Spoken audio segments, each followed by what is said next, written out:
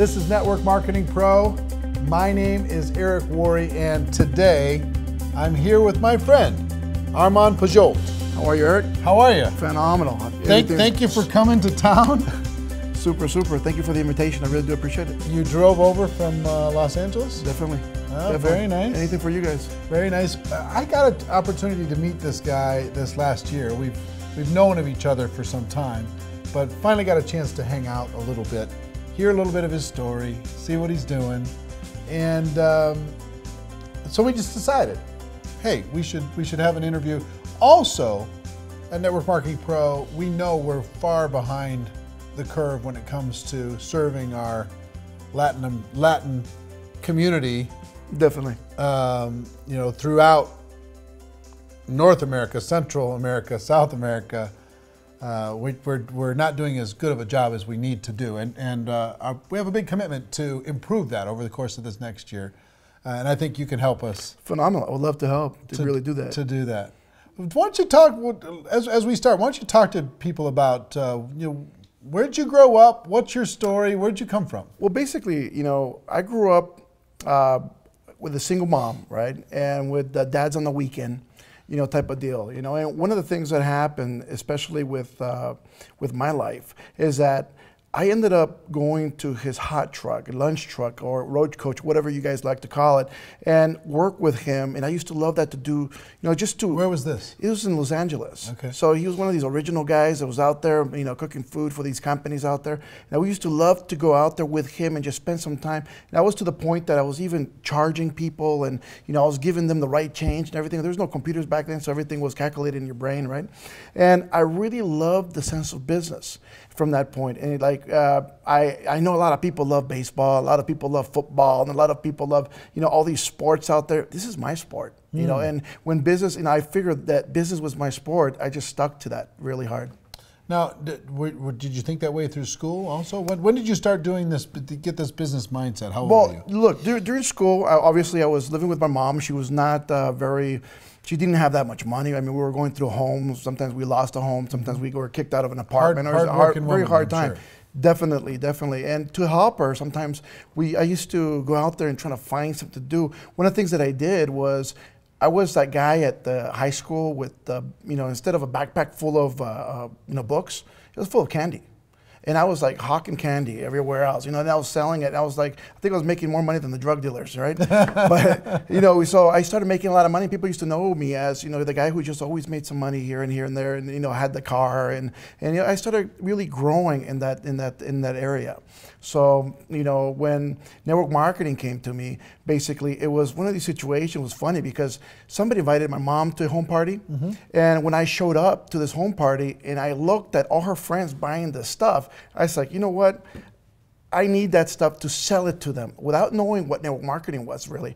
So what I did was this, I was looking for this company, I looked for the company, and then until I found this company, I figured out what the company was and basically got in, but and I want to retract a little bit. When people invite you to a company and they say you got to recruit you, to me, that was absurd at that time. I was like, what recruit? What do you mean, sponsor me? What? So to me, I was trying to find the wholesaler. And I was looking for that wholesaler until I found somebody who actually explained it to me. I got in. And so you're trying to get to the source. Exactly. You didn't want to have a middleman. No, I didn't want that middleman, right? So I got this product and I started selling it, but I basically did this. I never knew network marketing. I never did network marketing. As a matter of fact, this company was a step to learn what network marketing was for me, because what I did was I took this product and I hired. Now, I didn't recruit no one. I hired a lot of kids from my school with the school jerseys and the jackets and everything, and we went door to door. And basically, everybody thought we were selling chocolate or something for the school, but this product we were just hawking it every door. Everybody was buying something. So I kind of got to the top of the ranks there in sales. Not in the network marketing sense, but in the sales wise, and people were trying to figure out, how is he selling so much product? As a matter of fact, a lot of people at my age, because I was 16, people thought that maybe it was my mom selling the product, and they were usually using my social or something, to do the business. So when that happened, and I went to this regional event where they talked about, they would put me on stage and everything, it kind of had this one cold feeling where you know you didn't belong in that room, you know, because everybody's looking at you like you're doing it wrong, but how you being successful, you know. And I kind of got off the stage and just headed right out of the room. And I mean, I just went as far as I could, you know, and just sat down. So you're just going on pure passion and hustle. Definitely, that's all I knew. You just said like, hey, this is a product, I can sell it. I'll come up with my own little plan to sell it. Yeah. Didn't even know that these people already had a structure. Definitely, no. I was building my own business. Right. You know. So definitely. you had a bit. They were just a product supplier for you. Yeah. Yeah. Definitely. Right. Definitely. So you're getting recognized for stuff you didn't even understand what you're getting recognized. Well, for. I didn't even know why I was there. You know, and to get the reception. Was your mom involved? No, not at all. Oh, okay. Not at all. But every time, you know, when I got onto the stage, right, and they were doing the recognition, and I'm telling them my story, how I did this. One of the things that I noticed is that I got this cold feeling from the room. They were like, oh, you're going door to door? Ooh. No, it was like deers and headlights, man. People were looking at me, and I says like, oh my God, this is not for me. So I was very upset at myself being on stage, and that to the point that, and I was very like angry or didn't feel welcome just in there. Yeah, so much. And I just, as soon as I finished, I just walked out and went right out of that room. And I went so far to sit down at this little coffee shop that was not even coffee; it was a coffee kiosk, right? And then, you know, I sat down at this table, and one of the gentlemen that was one of the husbands of one of the wives who really was the big ranks in that company walked up to me and said, you know what you're doing is all correct, but what you're missing out is residual income. And you need to learn a little thing. And so he started explaining to me all this stuff, and that's how network marketing started really clicking into my head and what it was. So he explained it to you, but you didn't turn it into the big money until later on in life. It took me a couple of years right after he told me that. It just clicked. You know, I kind of turned it into, I went to a great company with him, and because I followed him. After that, I didn't want to do nothing with that other company because of the way I felt. And when I went with this gentleman, we went into another company that was launching, and we had very good success after that, about a few years there. Unfortunately, the government, you know, deregulation happened, and we're forced to scatter and look for something else, unfortunately, at that time. But after that, we've had good success. And, you know, I think I'm one of the lucky ones. And when I say luck, it's because I think I was put in the right place with the right people who taught me the right things, because I see a lot of network marketing right now, and a lot of people in network marketing that are just told the wrong deal, the wrong steps to take. They're coached wrong into building really good residual, real good income. And I was so lucky to be put into a place where people actually knew what they were doing, and they were teaching me the right steps, and they were moving, and I was just absorbing everything. And I think that's what led to my success here in network marketing. Right. Yeah. And you've had an explosion of growth recently. Definitely. Our company just hit over $100 million in sales in a year, so I think that is just phenomenal. So we're doing very well. And your growth has grown far over $1 million a year. Definitely. And you're helping a lot of people all around the world. Yes, sir.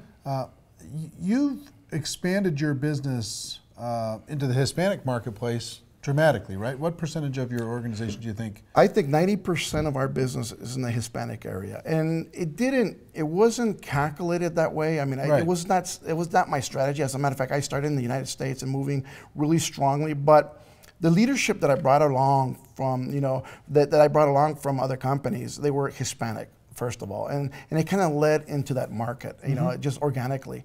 And it was pretty awesome when you walk into an area, and you know, and not only that, I fell in love with the idea, because in the Hispanic market, this is what happens. In the English market, people have jobs, most of them, and you know, where you're trying to give them their part-time job. So they never have enough time to do their part-time job, which is network marketing. So a lot of people are not that successful at it because of that. In the Hispanic area, if you get somebody to earn just $100, that's more than most of their paychecks. And it depends on which country, right? Definitely, it depends on what countries. But some countries, you know, some of their paychecks are within $50 to $200, you know, a month. Yeah, yeah. You know, it all depends on where. So if you're getting them to make $100 a week, they're full time. And if they're full time, I mean, they're really pushing hard. So, I mean, I got all these people that are really, I mean, they're hardcore, and they're MLM spirit, and they're learning, they're picking up the books. I mean, they're doing everything as possible to really convert to what, you know, network marketing is around the world. So, what do you think, what other differences are there? between the Hispanic marketplace and the English marketplace? I think in the Hispanic market, a lot of people, the difference between Hispanics, in my perspective, is that they're all hearts. I mean, they're in it for, you know, for the love. They're in it to not only for what their wealth can change. Obviously, everybody's in for their wealth or whatever they can do, but they're in it to help their fellow man. They're really there to, they see somebody, they have a passion for what they're doing, and it's just phenomenal the way you see people work. In the English market, everybody is very, I think everybody's been burnt a lot in the English market. A little more cynical. So a lot of people are more, you know, they're more passive. They start thinking a little bit more. Is this true? Can this be right? Can this work? You know, and they want to see it work before they jump in. And it's a totally different attitude to that. Where in the Hispanic market, where you say, look, can you sell this one item? Yes. You sold it? All right. You made this much money. Wow, I'm in. And that's it. And that's all people need to know. I mean, they really don't have to teach them binaries or, you know, unilevels or matrices. Stuff, yeah. No, they're just like, well, how much do I make selling the stuff? And from there, we can teach them the rest. It comes from product passion, one. Definitely. And selling, two. Definitely. You know, and then growing the network. Well, I have a recruiting 5 steps that I show people how to do. And this is the way I teach people is basically, I said, number 1, you need to have product with you. Number 2, you need a prospect. And when I talk about prospecting, you got to go find people to tell you no. You got to find people all around the world to, you know, it doesn't matter who you're talking to, but you got to move some product. You know, and then number 3, you got to follow up with these people. After you start following up with the people, you figure out where they're at, and then you start sorting them, which is number 4. What I mean by sorting is who's a customer, who's a distributor. Not everybody's going to be a distributor. And if we have that mentality where we says, look, less than 5% of the people you're going to touch are going to be distributors. And if you can get into the mindset of these people, and if you can really learn how to sort these people out, you're going to be rich. It's just that simple. So I tell people, look, if you start sorting, just sorting alone, if you figure out which one's a customer, keep them as a customer. Don't force them into the business. I'd rather have a happy customer buying you every month product than having this really frustrated person because he can't make any money. And then hold the distributor that when kind of now sort them again, because now I'm going to sort these distributors out where I'm going to sort them, you know, do they want to make $100 a month? Or do they want to make, let's just say $100 a week or $500 a week? Or I want to put them in the bunch that wants to make, you know, I want to sort them in, and I'm going to put them into groups of people where their income goal is at. For instance, if they want to make $500, I'll put them into that group. Work with these people because they're going to work at the same speed. You want to make $1 million? I'll put you with these people because they're going for it. They're working 24/7. That's what they want to do. I don't want to feel like you're being tugged. I don't want to feel like you're being pushed. I want you to be happy. I want to be content because the more people are content in this business, they're not feeling like it's another job. Guess what? They stay involved, and the more they stay involved, the bigger you grow. Give me the 5 again. The 5 is basically product. You need to have product, no matter what product you sell. Number 2, you got to be prospecting. Number 3, you got to follow up with people. Number 4, you got to follow. You got to sort through people. And number 5, you got to duplicate. And what I mean by duplicate out is that you got to get to the events. You got to make sure these people are showing up. They're learning everything else. They're learning the comp plan. They're learning, you know, the system. They're learning to make sure they get to the conventions. They get to the, you know, anywhere where anybody's huddling at. They got to be there. And the more people you teach to put people together, guess what? The more you fly. Yeah. Yeah. So, talk to me about. How many people do you have in your group now, approximately? Right now, we're over 500,000. 500,000 people on your team? Definitely. Right, okay. So a big group. Yeah, yeah. So what are some of the strategies that you've used outside of the 5? Okay, I know the 5 are central. Yes. What are the strategies that you've used to grow a team of that size? Well, it's basically finding leadership. I think that's the big key of finding people who are willing to stand in front of the room, willing to really, you know, control, and just showing leadership how to control larger groups, how to control groups that are, you know, 20 plus people or, you know, 100 people together, and how to put them together, how to make them work together. And once we start finding these key leaders, then from there we start finding the B-class leaders, the people that just want to move 10, 20 people. So of that leadership group, out of 500,000, how many leaders do you think you have? I think we have top level. The top level leadership. I think we have over 200 right now. So let's say 200 people can influence 500,000. Definitely so. Okay, so you don't have to influence all 500,000. You just No. have to be connected with those 200. Well, So you're going to be sorting through all those people to see who identifies himself, who wants to step forward and be a strong leader. Definitely. Then work with those people, develop their skills, and then you say you start looking for the second level leader to see if you can, who's in the farm team that you can bring up. Definitely. It's almost, we kind of move it like a ball club. And it's kind of use that type of style. We bring up the key leaders, the people The who are 200, really, those are the pros. the ones who want it, and you can see it in their eyes. You can see the saliva coming out of their mouth. They're hungry for it. And what I mean by hungry for it is that they're willing to do the work that needs to be done. One of the worst concepts about network marketing is that it's no work. And it's a shame because it really destroys a lot of views of a lot of people around the world, because a lot of people get told, you don't need to recruit anybody, or you don't need to sell, and that's another one, or you don't need to do this or do that. And if we just told people right on, guess what? If you have to build, you want to build $1 million a year in your group, you got to get to work. You got to really Work's push not people. a bad thing. No, and you got to really. Easy. You got to forget You about gotta sell sleeping. some stuff. Definitely, yeah. You got to move as much product along as you can. And one of the key factors in network marketing that people don't understand also is that people avoid the sales part. And I think that's a major part, because Why are people so afraid of selling? I Or think they're like, no, this isn't selling, it's sharing. because everybody It's has a still bad selling, come on. concept, I think, of becoming a salesman. And I tell people, look, I don't care if you're recruiting, if you're trying to sell them the big pack or the small pack in your company, you're selling it. Of course. And if you don't learn You're these, selling your kids on eating their vegetables. You're Definitely. You're selling somebody to brush their teeth. I mean, definitely, everything's about sales. Yeah. So the more we teach people and how to really close people with these sales, the better they're going to get. right. And that's basically the teachings that we try to teach all the distributors and the leadership every single day, is that, guess what? Focus on growing your business. Because if you didn't have sales, if you just bought a franchise at McDonald's, for example, one of these, or Subway franchise, and you'd have no people, nobody coming in, you know what? Every single distributor is coming in is considered a franchise to me. But if each franchise doesn't have a customer base coming in, guess what? They're not lasting long. Right. It's just that simple. Right. You need to get out there with the sign and the monkey suit, trying to get people in the room. But as much as you have to do that. How do you stay in communication with such a large group? I try to focus in the leadership only. I try to focus in really. So it's still back to those 200. Definitely. I try to connect with everybody using Facebook, one great example. I try to focus with everybody using a webinar and a week, but yet really the strong focus is touching the main core of leadership. And if we can touch the main core, guess what? And they can spread the news very quickly, we're done. How do you stay in communication and keep all those 200 people on the same page? Well, what we do is basically, have these webinars where we sit people down and we tell them what the focus is on, and we make them part of the deal. We make him part of the, it's not just my idea. Exactly. It's not Armand's idea what we're going to do. So what do you think we should be doing? And we get everybody involved in this. It's almost like a boardroom. And whatever everybody likes, everybody votes, let's go, let's do. Definitely. Are events an important part of your culture?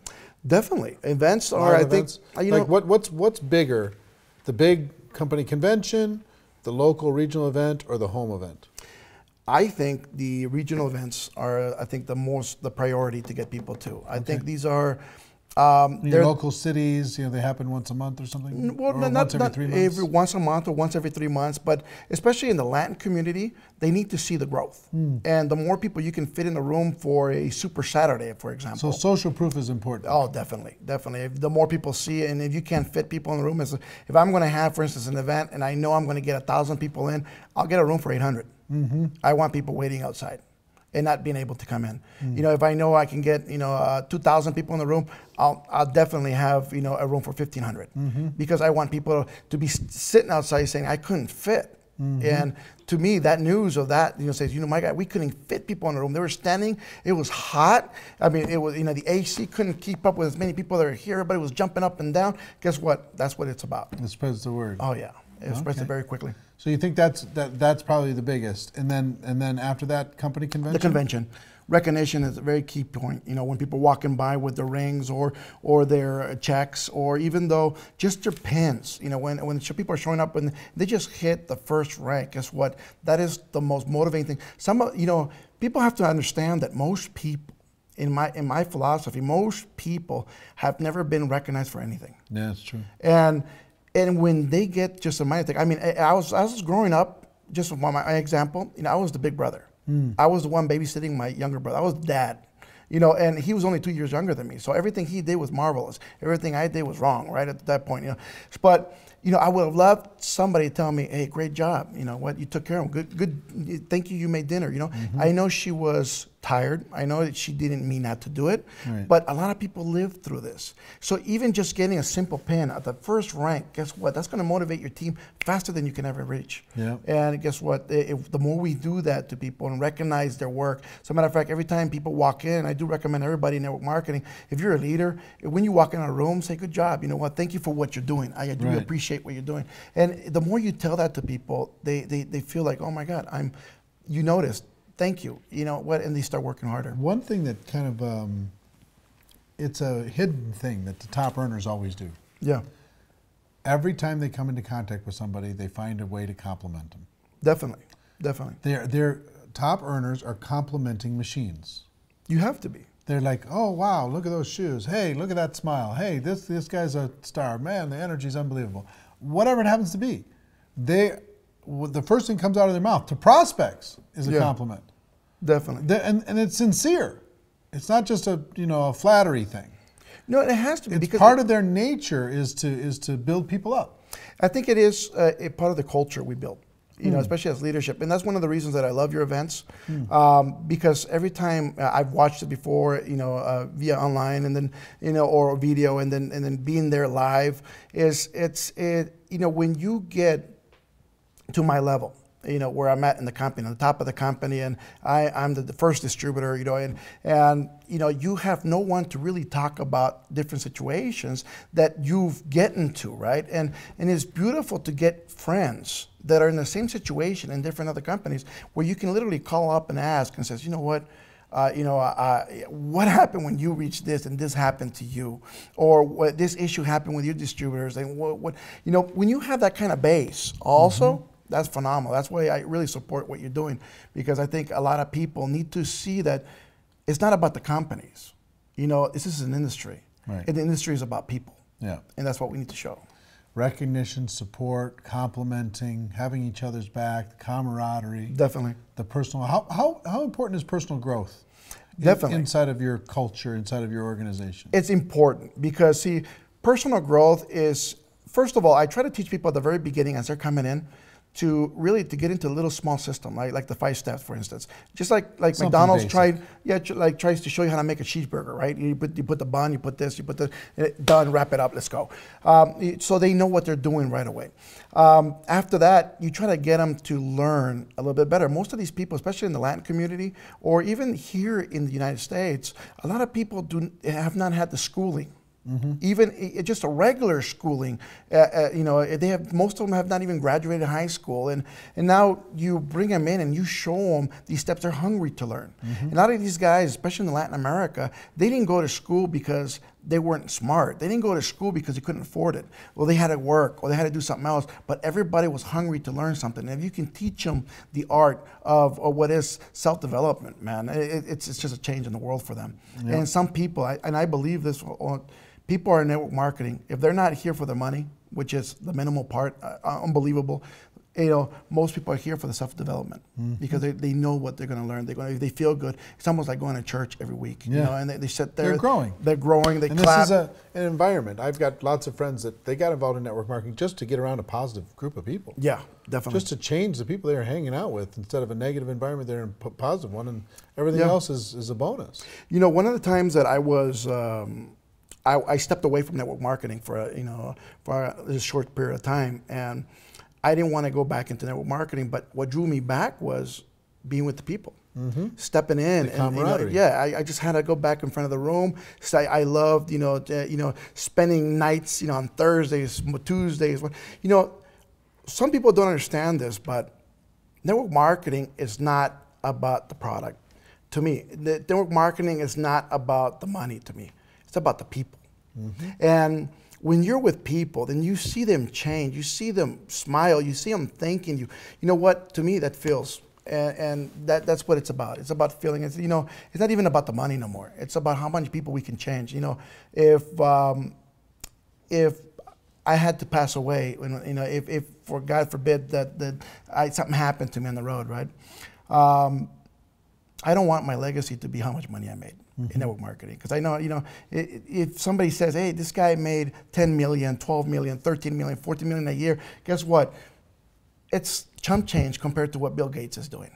You know, so you're down there. But if we can show that your legacy is going to be how many people we can help and how many people we can change their lives. And I'm not talking about making them millionaires. It's just paying their bills, making sure they can put food on the table for their kids, making sure they can do something more in their lives. We're done. I mean, that's what I want. And that's what I want to be recognized as the person who changed the most lives in this world. And that's where we're at. I mean, my wife laughs at me and says, you know what, you think you're Mother Teresa of network marketing? I goes, no, but you know what, I have a calling for this. And I think that's what we're at for, and that's what we're pushing for. So, I mean, that's one of the big reasons we're going to bring a huge group now from this period on to the Network Marketing Pro events. You know, and I'm going to I'm going to fill the rooms, and the reason is that people have to see that part. Unfortunately, in regular network marketing, in the regular conventions, you get just the business, but nobody sees the industry. And when you see events like yours, one of the things that I love is that you see the industry, and guess what? We're all the same. No matter what company you're at, nobody's same fighting. Hopes and dreams, exactly. Same Nobody's basic skills. Fighting in that room. Nobody's wearing their pins. Everybody's hugging each other. They know each other from Facebook. You know what? It's like Facebook exploded in live, right? And when you're sitting there and you're hugging, you're taking these shots, and and you're loving it. I have friends from all parts of the world in different companies, and when you can really do that without having the fear that, hey, you know what, if I take a picture with Eric Worre, am I going to have my check cut? Right. You know what, that's not what it should be. It should be the industry, and the industry as a whole. That's it. You talked a little bit about legacy. Talk about what makes you different. What makes you different? You know, you just as an individual. What makes you a better leader? What makes you more successful than somebody else who joined same time you did or around the same time you did and hasn't had the same kind of success? What do you do different? What makes you, what kind of separates you from the crowd? I think what separates me a lot from the crowd is that, like I said, I came in well, I was 16. I think I was very young, and I was very able to absorb a lot of the information very quickly. And like I told you before, I was put with the right people, and I was listening a lot to Jim Rohn, and a lot to these great mentors that are all over the the internet now. And I remember just listening to some tapes and picking some information, because I was never able to see them live at those points. But guess what? It was like I was there every single time. And when you pick up these little tips and how to do the business, it makes you different than everybody else. Because now, unfortunately, with I think network marketing, so all these people now have these systems, and I believe these just systems, and not to offend anybody, but I see a lot of these systems as they're like copycat systems. They just change the product, they change the name, they change, it was all the Amway system from many moons ago, or the Herbalife system they were using, and all of a sudden, guess what? It's not working for their company because it was not designed for their company. Not that the system is bad, it's not designed for their company.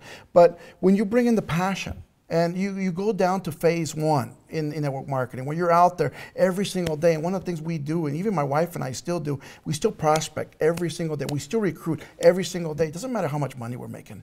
It's about really showing people that if you're going to teach people to do a home meeting, you have to have a home meeting. If you're going to teach people to have a Thursday night meeting, you have to have a Thursday night meeting. If you're going to teach people to do something, you better make sure people are seeing you do it too. And if you can show them that, hey, I'm doing it, you should too. This is how we make the money. Guess what? People are duplicating you. Yep. Do this for me. Definitely. I'd like you to look into this camera, and I'd like you to act as if you're talking directly to one person. That person wants to have success. They want it so bad they can taste it. they don't quite know how to get there. They're maybe a little bit nervous or self-conscious. They feel a little bit insecure about their skills or their abilities. What advice would you have for them to succeed in our profession? Well, this is one thing. Let's just talk about Joe. Let's just say it's Joe. Joe, I know you're having a lot of issues and a lot of problems, especially with network marketing. You're looking at it, you're not having any success. But first of all, you have to think and you have to look in the mirror and see where you really want to get to. I want to tell you one thing, that if you look at yourself, what do you see? Do you see yourself as $1 million earner? Do you see yourself as a $1,000 earner? Where do you see yourself at? After you look at that and you look at yourself and you get to believe it, now repeat it.